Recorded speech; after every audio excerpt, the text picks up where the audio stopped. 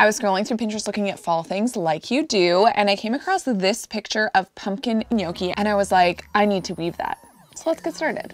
I used our regular size flat pack frame loom to make this, and I warped on 34 strings with 412 linen warp string. Then I started this weaving how I start every weaving, which is to weave in a piece of cardstock and then do some twining and a few rows of plain weave with a super bulky yarn. I chose this beautiful color from Unfettered Co. We do have discount codes for you in the description box below. And it's a 5mm recycled cotton string, and the color is called Nori. It is this beautiful, very warm charcoal color. For the fringe, I used one strand of the string around 2 warp strings using a Ryan knot. Then to weave this, I just did a classic plain weave over one, under one, the most basic form of weaving. One thing I will let you know about weaving with such a chunky string is you will have to sort of untwist it as you're going around the corners to make those edges a little bit neater. Once I wove it to the length that I wanted, I flipped it over and tucked in all the ends. For some of these ends, I actually split the string apart so that it was a little bit thinner, so that hopefully it wouldn't show in the front as much, and it definitely worked. The piece is all finished being woven, and now we're gonna do the fun part, which is create some wool pumpkins. I'm gonna try to create a few pumpkins in a few different sizes to sort of give our pumpkin patch some dimension. So to create the pumpkins, I'm gonna use a little bit of wool roving.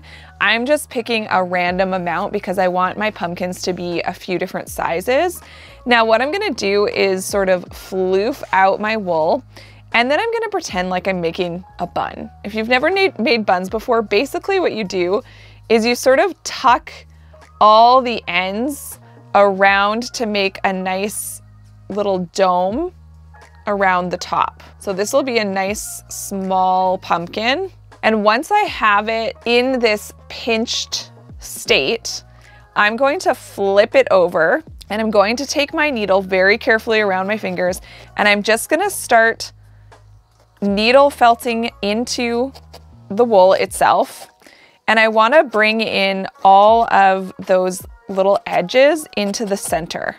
Every once in a while, since I'm felting onto this foam pad, I'm just gonna lift it up off of it so that I don't felt the whole thing into it. So I'm just going to keep felting into the center. So you can see that we sort of have this like little pinched ball happening here. And this is going to be the bottom of our pumpkin. So we won't actually be seeing this part from the top. Now with needle felting, always make sure that whatever direction you put the needle in, you come back out in the same direction. So you can't stick it in, turn it, and pull it back out. That is a recipe for breaking your needle. So you can see already it's starting to stick together all on its own. And that's exactly what we want. Now these aren't gonna be super felted pumpkins. We still want some of that just roving texture in here too, but we do wanna create that initial shape that we need to make it look like a pumpkin. Okay, now I'm gonna flip it over, and I'm gonna continue felting in the center because we wanna create almost a little divot like a real pumpkin tends to have where the stem will sit. And I don't like the way this part is sticking out, so I'm gonna try to bring that into the middle a little bit more. So now we have sort of a general circular shape, and now we need to start making it look a little bit more like a pumpkin. So we want these little divots so that we get that sort of scalloped kind of shape that a pumpkin has. And to do this, I'm just gonna pick a line, and I'm gonna just gently felt in. You see how already that's tucking in a little bit? So I'm just gonna try to stay in a straight line. I'm angling as I go around, I'm angling my felting needle. You can also just hold it up and felt in.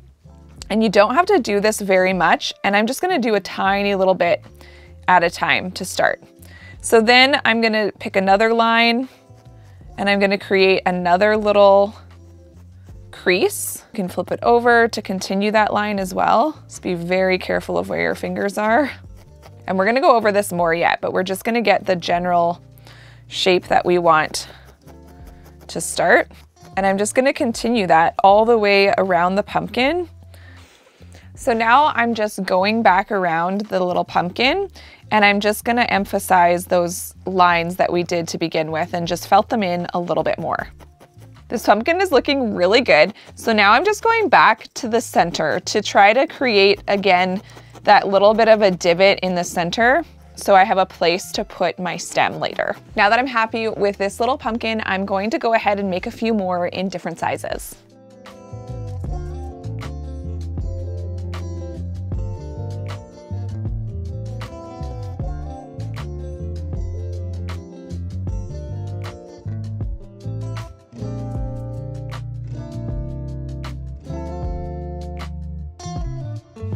I'm done needle felting all my pumpkins and I've arranged them on my piece, and I need to add some stems to them. And I thought, what better way to add stems than some twigs that I found at my parents' house. So I have some side cutters and my hot glue gun, and I'm just going to be cutting off little pieces of these to create the stems. So I have a few different sizes of twigs because I wasn't sure what would look most natural on each pumpkin.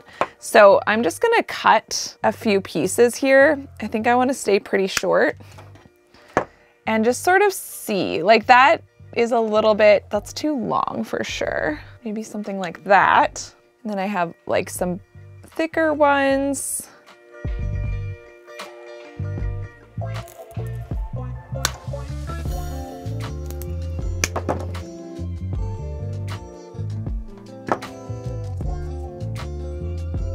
I'm happy with my little pumpkin stems, and so I'm going to carefully hot glue these. I'm thinking I'm gonna put the hot glue directly on the stem and then stick it to the pumpkin to try to avoid getting more glue than necessary on the piece. I think the biggest thing when using hot glue is just to try to use it sparingly and then clean up all those little spider webs that kind of happen when you're using it to, you know, get rid of the evidence so you can't tell that there's any hot glue on there. All right, so I have stems on all of the pumpkins, and I came up with this super easy way to create leaves.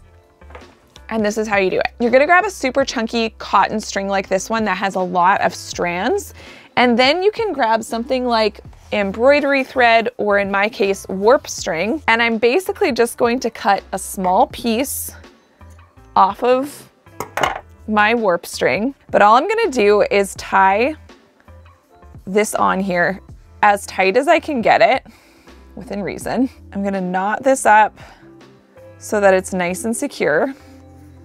You can even do, if you're paranoid like me, you can do a triple knot if you like. Then we can trim off those ends. Like, I don't want to make them too short, but just so that they'll disappear underneath. And then a little further up, you're going to trim off the string. Far up enough that your warp string won't slip off.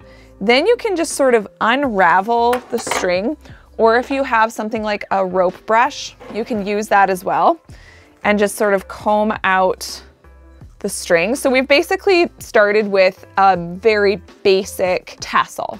Then from there, what we can do is trim this into more of a leaf shape. So I'm just sort of tapering it down. And then that is our first leaf. And the idea here is to place the leaves under at least some of the pumpkins, just to add another little element that makes this feel like we're really in a pumpkin patch. I've made a bunch of leaves and placed them on the piece sort of underneath the pumpkins, which is where I want them to live. So now I'm ready to start gluing everything down. I'm gonna start at one end and just work my way across. I'm going to remove this pumpkin here so I can secure the leaves down first, because I do want them to sit underneath the pumpkin so we don't see the warp string tied around them. I'm gonna use this twig to hang my weaving from. It has a little bit of a curve, but I think it'll be okay.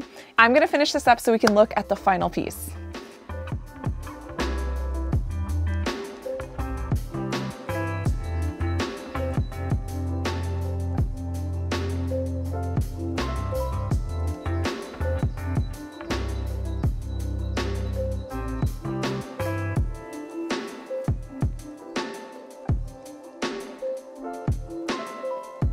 The wall hanging is all done and I am legitimately obsessed. So let's have a look at the final piece. I love this so much, and if you enjoyed this video, check out this playlist next.